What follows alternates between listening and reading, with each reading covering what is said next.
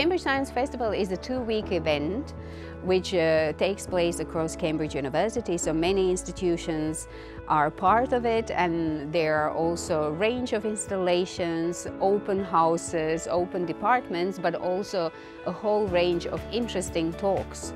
So it's a wonderful event where one can learn a lot throughout these 2 weeks, so it's a great thing to be part of it.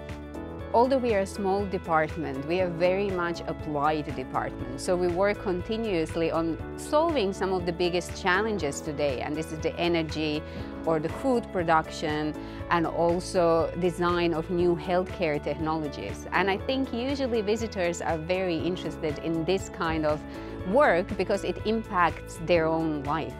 And I think we have a very diverse mix of researchers coming from all over the place, not only having different cultural backgrounds, but also different scientific backgrounds, which makes it a very dynamic environment. And it would be very nice if we could open the door to all of the visitors who are interested in learning about our work.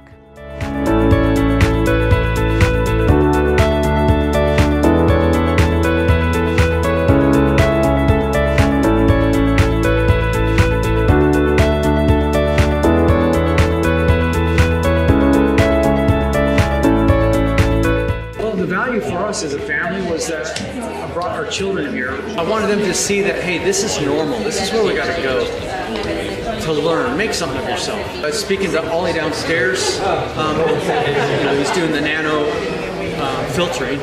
Things are moving on, and he's excited. Had a great conversation.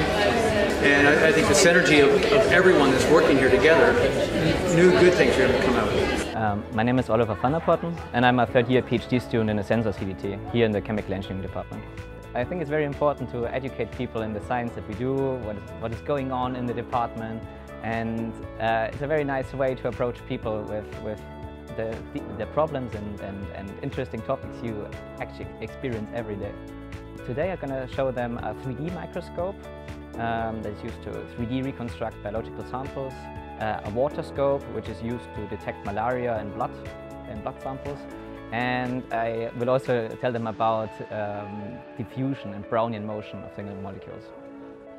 There are several benefits. One, of course, is to get a chance to talk about science, and you get to answer the questions that you never expected maybe, or you never had from your own peers. And people put your own research in the context, and you learn how to put it in the context. So to honing your communication skills is very important, and it puts your research into the perspective. This is one thing. The other thing is, of course, having this community feeling. It's very interesting to feel the pulse of the public, but also the pulse of your fellow researchers. So it's a good way to talk about science and put it in the new context.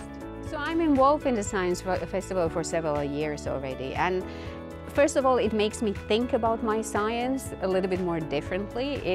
It's challenging because you have to talk about your work, which can sometimes be very in-depth scientific in a lay language, which is challenged me personally. But I also just feel that science plays such an important role in shaping the life of public, and that it is very important that we talk about it a little bit more.